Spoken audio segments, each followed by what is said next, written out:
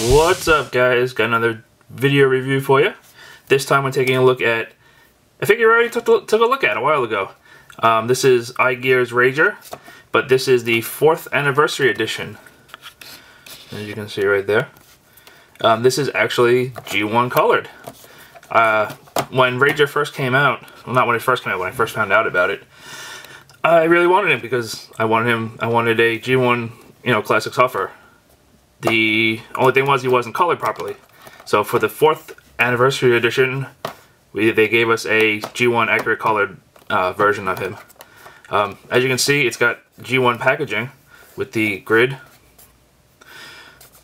over the the same colors, the same grid, the same kind of picture that we used to get on G1 packaging, and it's even got a plastic tray with a window on it. This is fake. As you can see, it's just part of the plastic, the cardboard. But it's pictured just like it would have in G1, which I think is really, really awesome. It says Mini Warriors instead of Transformers. It's got the G1, how to transform him. Because in the simple figures, that's all we got, was that. And we had to figure it out. Another picture with their logo, which I think is hilarious. Till all our fun. Again, till all our fun. Good mornings. And we got a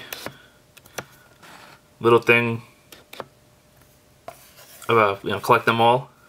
And it has Hench, UFO, Rager, and Sea Spray, or Sprayer, whatever the hell they call them.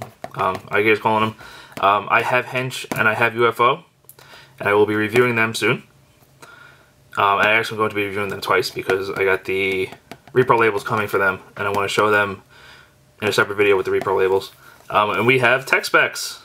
I should have probably went and found a filter, the red filters we used to get in G1, and that shows you this line more predominantly, but you can still kind of see the line in there. It's even got a little bio. I'm not sure if it's the same bio as he always came with. I'm not going to read it, but you can read it right there if you want to. And what's funny is just the last line right here. He once pulled the trailer for Faith Leader, being Optimus Prime, and there's a hair on that. Which happened in I think it was the miniseries, the original 3 episodes that started Transformers. He once pulled the trailer for Faith Leader, and he still goes on about it 25 years later. So I thought that was cute. So let's get him open. So as you can see, the tray inside, it's not the same tray you get on the outside, but I think it was cool just to put a little homage to G1. There's also a card. Put that out of the way. Card. This is basically credit card stock. And this thing is totally solid and thick. It's pretty awesome. Same bio. Cool little like blueprint diagram of him. Tech specs. If you want to see his tech specs. Okay. Gotta get out of here. Take a look at him. Clamshell case. This is exactly how all the Rager figures are coming, or have come. There's another one coming of him, all black one, but I really have no interest in it. Oh my god. Where'd that go? Come here. Okay. Don't worry, I found it. There we go. Just don't want to destroy the packaging to get these stupid little guns out. As you can see, the guns are exactly the same as came with Shafter and every other version of Rager. Keep wanting to say Huffer. So as you can see, he is G1 colored. And to prove that, there's G1 Huffer. Yeah, this arm's a little loose on mine, but the only real detail missing is the lights on here are supposed to be painted black. But other than that, it's pretty darn good if you ask me, color-wise. I mean, there's obviously a subtle difference in the color of the orange, but I mean, that's pretty darn close.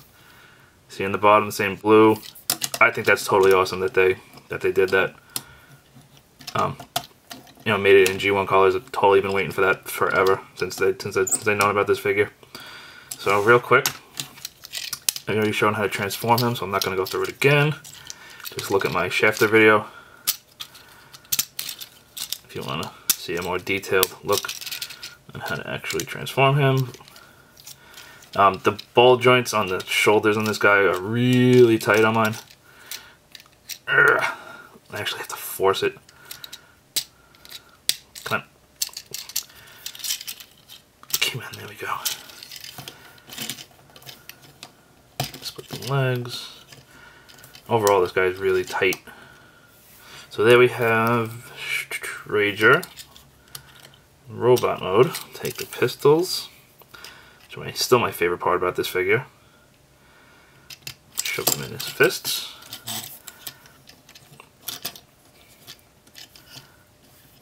So there we have him in robot mode. Zoom in on him. As you can see, he still suffers from the same problem of his head being recessed in there, and they still haven't put a hinge on here. The one thing I want is a hinge right there so he can get at his head a little bit better. You can see his face right there. And there's a place right there for a decal. Should have did that before. Oh well, I have a bunch of Autobots decals. I'll stick one on there. Let's take a look at G1 real quick. Come on. Why is your leg sticking? There we go.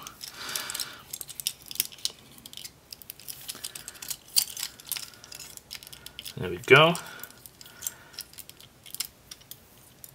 Yes, that is G1 Huffer. That is G1 Huffer transformed. His arms always point down like that. It's just how he is. I know it's strange, but it's what we got when we were kids. So let's take a look at them together.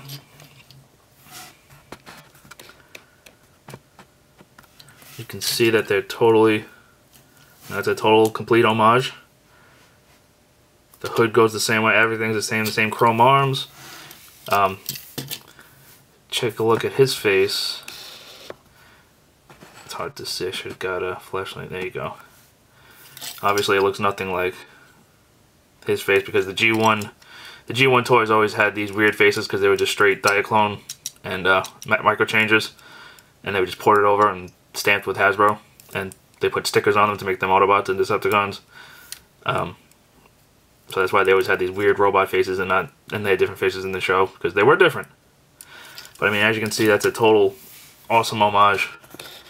A great update. Obviously, we're probably never going to get a proper Classics Huffer, but this guy is definitely going on my shelf as Classics Huffer. And he looks totally awesome. His articulation is great. Bold joint, except for even the head is nicely articulated, but you have to like dig your pinkies in there. Well, I just take two pinkies and wiggle it until I find the position I like. But same articulation as Shafter. Ball jointed shoulders, which are extremely tight. Ball jointed elbows, wrist swivels, hip rotates for transformation. Ball jointed hips, ball jointed swivel knees, and swivel feet. So you can get some great poses. He's just totally awesome. The amazingly awesome guns, little 6-shooters, which I still love. I think they're great and they fit him perfectly. Just overall a great figure. Like I said, I've been waiting for this guy to come out in G1 colors since I knew about Rager. The only thing is, you can only get this guy, as far as I know, unless somebody else picked it up. You can only get it from iGear's website directly. And the only downside of that is it actually does ship from either China or Taiwan or somewhere in Asia. And the shipping is slow as poop. But what I did was I just ordered it and forgot about it. And it eventually showed up at the door. And I was like, cool! Free toys. Well, not free, but you know what I mean. Once I pay for something and then I get it weeks later, I feel like I got it for free. But yeah, so if you do get him, just my suggestion is pay for it, forget you ordered it, and you'll be surprised when he comes. He was very cheap though. I think it was only like $28, something like that, which is a lot cheaper than buying it from a third-party place. like Big Bad or somebody like that. So yeah, there is iGear's 4th anniversary edition Rager, aka Classics Huffer.